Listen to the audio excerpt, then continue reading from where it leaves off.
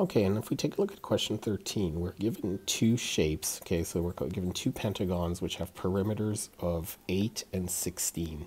And we're going to go back to figure out what is the ratio of their areas. Okay, so question 13 is just the exact opposite of the previous question 12.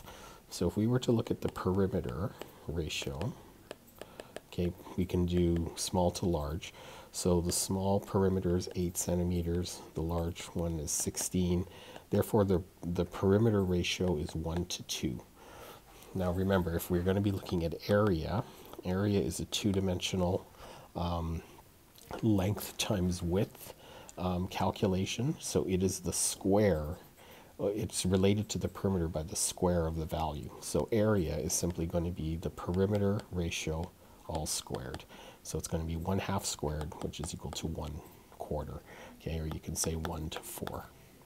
All right, so 13 is just the exact opposite of how you look at question number 12.